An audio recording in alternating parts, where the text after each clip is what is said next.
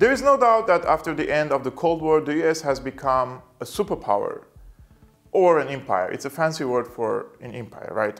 The US has over 800 military bases in over 70 countries around the world, including in my country, Syria, which they have illegal military bases. But the question here is the military power alone enough for the US or any other country to become a superpower and stay in a position of a superpower?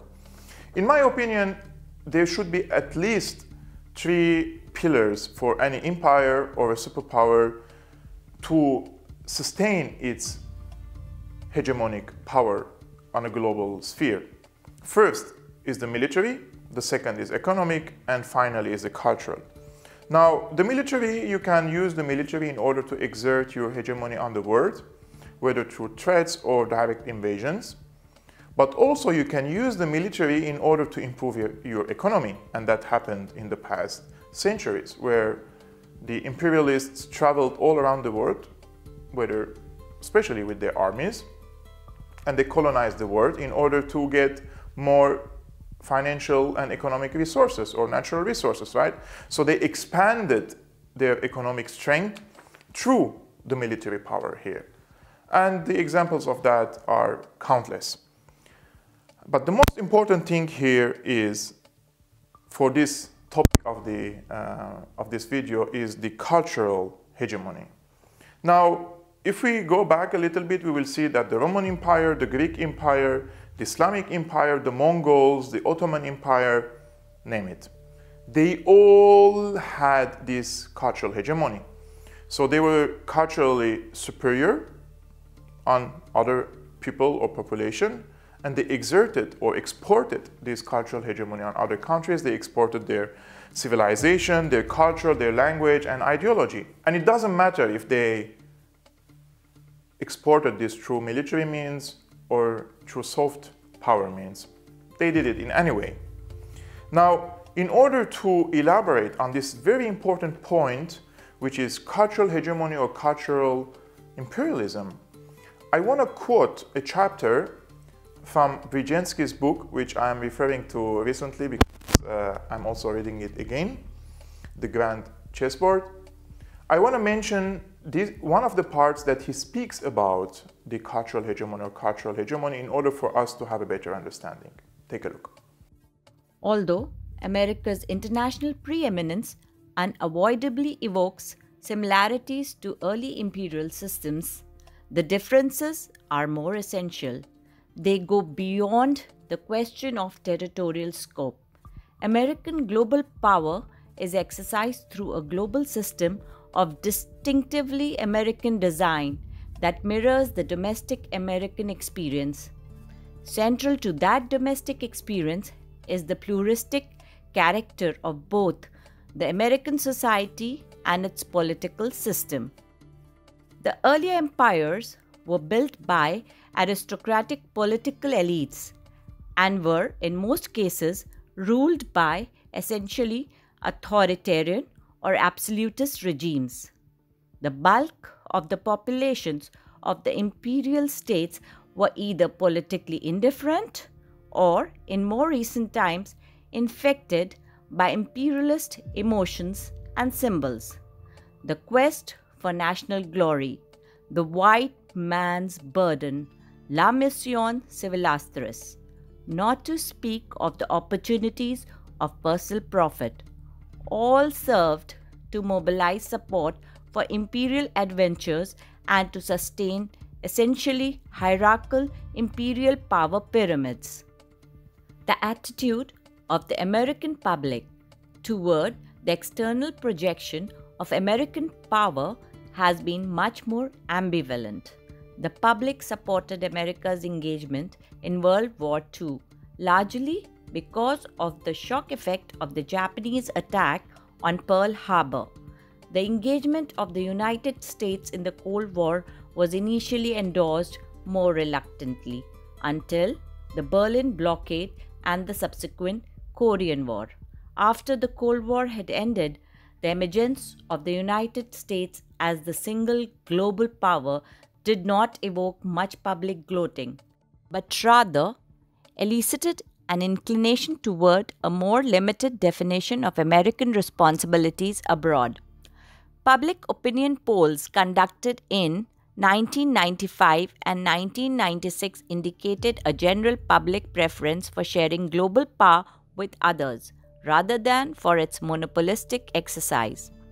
Because of these domestic factors, the American global system emphasizes the technique of co-optation, as in the case of defeated rivals, Germany, Japan, and lately even Russia, to a much greater extent than the earlier imperial systems did. It likewise relies heavily on the indirect exercise of influence on dependent foreign elites, while drawing much benefit from the appeal of its democratic principles and institutions. All of the foregoing are reinforced by the massive but intangible impact of the American domination of the global communication, popular entertainment, and mass culture, and by the potentially very tangible clout of the America's technological edge and global military reach. Cultural domination has been an underappreciated facet of American global power. Whatever one may think of its aesthetic values, America's mass culture exercises a magnetic appeal, especially on the world's youth. Its attraction may be derived from the hedonistic quality of lifestyle it projects, but its global appeal is undeniable. American television programs and films account for about 3/4 of the global market. American popular music is equally dominant, while American fads, eating habits, and even clothing are increasingly imitated worldwide. The language of the internet is English, and an overwhelming population of the global computer chatter also originates from America, influencing the continent of global conversation. Lastly, America has become a mecca for those seeking advanced education, with approximately 500,000 foreign students flocking to the United States, with many of the ablest never returning home. Graduates from American universities are to be found in almost every cabinet on every continent. The style of many foreign democratic politicians also increasingly emulates the American.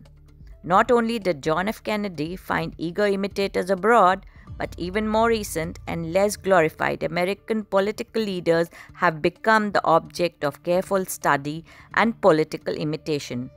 Politicians from cultures as disparate as the Japanese and the British, for example, the Japanese Prime Minister of the mid-1990s, Ryotaro Hashimoto, and the British Prime Minister Tony Blair, and note the Tony imitative of Jimmy Carter, Bill Clinton, or Bob Dole, find it perfectly appropriate to copy Bill Clinton's homey mannerisms, populist commentage, and public relation techniques.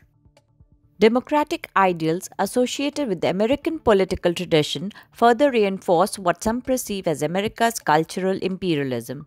In the age of the most massive spread of the democratic form of government, the American political experience tends to serve as a standard for emulation. The spreading emphasis worldwide on the centrality of a written constitution and on the supremacy of law over political expediency, no matter how shortchanged in practice, has drawn upon the strength of American constitutionalism. In recent times, the adoption by the former communist countries of civilian supremacy over the military, especially as a precondition for NATO membership, has also been heavily influenced by the US system of civil-military relations.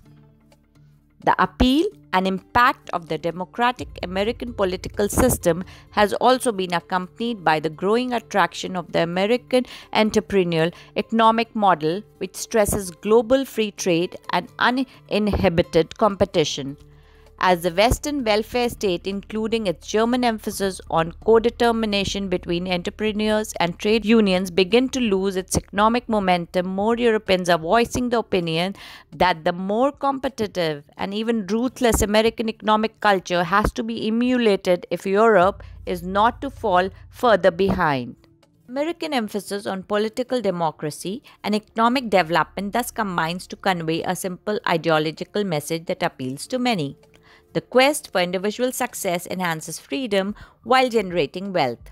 The resulting blend of idealism and egoism is a potent combination. Individual self-fulfillment is said to be a God-given right that at the same time can benefit others by setting an example and by generating wealth. It is a doctrine that attracts the energetic, the ambitious, and the highly competitive. As the imitation of American ways gradually pervades the world, it creates a more congenial setting for the exercise of the indirect and seemingly consensual American hegemony. And as in the case of the domestic American system, that hegemony involves a complex structure of interlocking institutions and procedures designed to generate consensuous and obscure asymmetries in power and influence. American global supremacy is thus buttressed by an elaborate system of alliances and coalitions that literally span the globe.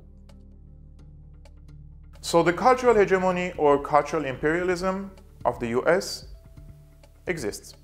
And the US is able to export or exert its power, the cultural power on the rest of the world, either through hard power, and the examples of that, for example, in Yugoslavia, in Libya, in Iraq, in Syria, and in many places around the world, or through soft power, which is the focus of today's video.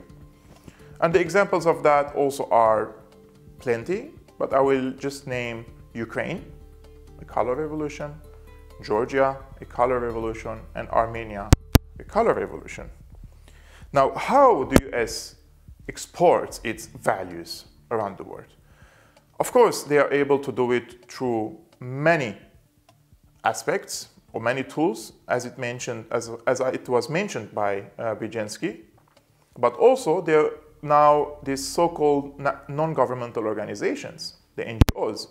For example, you have the National Endowment for Democracy, you have the USAID, you have many organizations funded by the Hungarian billionaire George Soros, and the main mission of these organizations is to export or spread or indoctrinate, especially the youth, to accept neoliberalism, to accept liberal democracy, to accept capitalism and free market.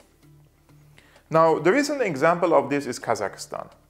So you may know already the big unrest and riots happened in Kazakhstan. Now, I checked the website of National Endowment for Democracy, and I found out that NED, National Endowment for Democracy, has spent over $1 million in 2020 alone in Kazakhstan on projects related to democracy, human rights, rule of law, journalism, peaceful assembly, etc., etc. And the NED, the National Endowment for Democracy's budget is from the Congress, from the US Congress. So this is not a conspiracy theory that NED or the USAID or Soros-funded organizations are just being present in other countries in order to help the people. Of course, they may help the people, but at the same time, they indoctrinate the people and make them more attracted towards the American model in the sphere of influence of Russia or China, right? And I'm not saying it's right or wrong. I mean, at the end of the day, the US wants to preserve its hegemony. The way to preserve its hegemony is to have an hegemonic status on the cultural level. And the US is succeeding in that in many places of the world. Now, one of the questions is, where is Russia from this? In my opinion, the Russian military is superior. It has a very strong, and the budget here is irrelevant because the US budget is way higher than the Russian defense budget. Because at the end of the day, the budget could be used also to exert your power in many regions of the world and not only against your enemy. And this is what the US does because it's present, as I mentioned, in 70 countries around the world. And it has 800 military bases. So unlike Russia, it doesn't have these military bases around the world, right? It has in very few places. So the budget here is necessary for the US to preserve its military hegemony in many regions of the world. But when you put the Russian army and the American army tete-a-tete, both sides are able to destroy each other. So in my opinion, there is a balance of power between both armies. So yeah, the Russian army is very strong, and it gives Russia the opportunity to become a superpower. However, when we go to the economic power, in my opinion, the Russian economy is still vulnerable. It heavily relies on exporting military hardware, selling military hardware, and two, selling gas. Now, one of the main partners of Russia in terms of selling gas is Europe. For example, Germany buys 70% of its gas need from Russia. But Europe and Germany in particular are heading slowly but surely towards greener economies. And when the time comes in a few decades that Europe and Germany become less reliant or less dependent on the Russian gas, then Russia has to find other partners. And it's not easy nowadays to find other partners. Europe, whether you like it or not, is one of the main economic partners of Russia. So Russia has to diversify its economy. It has to rely on technologies, on innovations, on agriculture and other sectors. And here comes also a theory that says, and I'm not sure if this is right or wrong, it's just a theory, that the global warming may help Russia because the northern belt of Russia, which is, people cannot live there, there are no inhabitants. So with the global warming, this area, which is full of ice, could be melted and then used for also extracting the gas that is underneath of this frozen area, and also they may be used in the future for agriculture. I'm not sure, I was just reading some of these theories online, which could be true, which not or not, because it doesn't seem that Russia is as much as interested in global warming as other countries. So the cultural hegemony of Russia here, it's the third pillar, right? The cultural hegemony of Russia, in my opinion, is absent. The EU and the US, they exert this soft power more efficiently, and the model of liberal democracy is more attractive to the youth, especially in Eastern Europe. And now you can go to, it needs to be verified, but if you go and pick 10 people in Ukraine and 10 people in Armenia, especially from the younger generation, you will see that a big percentage of them prefer the American and the European models over the Russian models, because the European and the Russian models the European and the American models are more attractive, and these countries in the West, they're also better in marketing their models. So when the Kazakhstan unrest happened and the riots erupted, how did Russia engage in this conflict? Through military power. The CSTO sent peacekeeping forces. So you feel like Russia is like a big elephant, and it's very slow, and it's not able to exert any sort of soft power in the areas of influence for Moscow. And we're talking about Kazakhstan, Tajikistan, we're talking about Ukraine, Armenia. These are sphere of influence of Russia. It's not in the United States.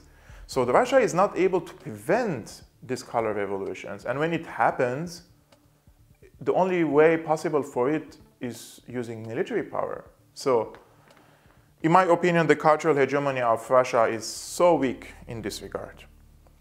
And some people say, okay, but it has the Christian Orthodoxy. I mean, the Christian Orthodoxy is no more attractive even to the Orthodox people around the world. So it is one unattractive, and it's also unrealistic. I mean, Western Europe is either Catholic, or Protestant, or atheists or agnostics. The Orthodoxy is not going to work in Europe. Here is a question. Why is these NGOs like NED, like the USAID, like the Soros-funded organizations are allowed in the first place to operate in countries that are governed by leaders friendly to Russia, right? Even before the color revolution in Armenia, under the reign of Serge Sarkisyan or Petrosyan, or in Ukraine, why these organizations were operating there in the first place, well knowing that they have a duty to change the mindset of the people, or to gain the hearts and the minds of the people there in favor of the United States and EU, right?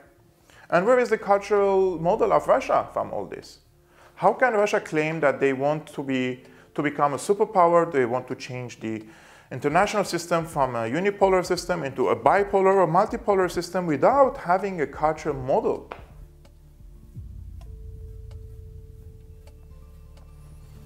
I think Russia has to calculate this well if they want to become a superpower one day. One last thing I want to mention, Russia is heavily reliant now on the Vladimir Putin. In my opinion, this man is a geopolitical mastermind, and he was able to to carry Russia from a very bad situation into a position that is able to challenge the US and the West in general again. And I think he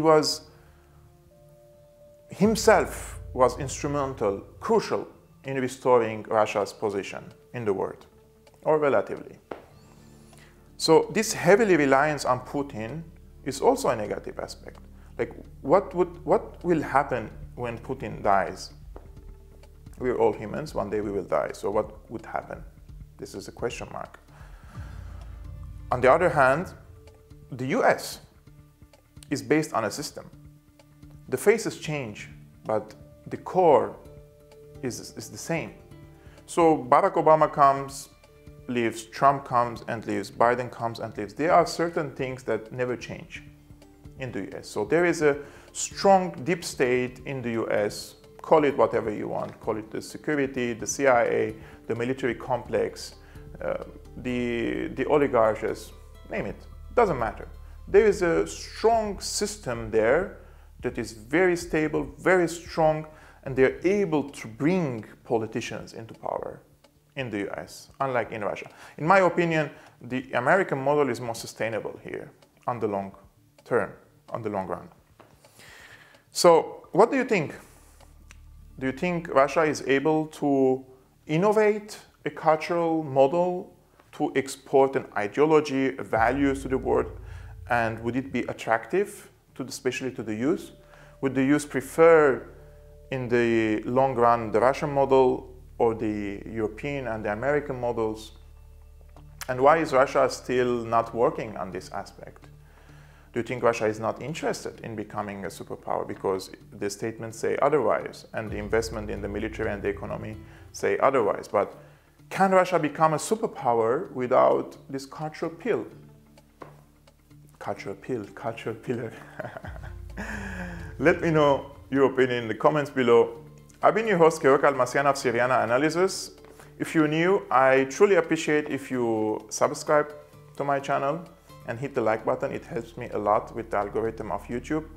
And if you want to support Syriana Analysis, my independent political commentary work like this one, you can become a patron. The link in the description below, you can just pay $2 per month. It's a really big help for me, and it helps me continue and bring content like this to you. See you next time.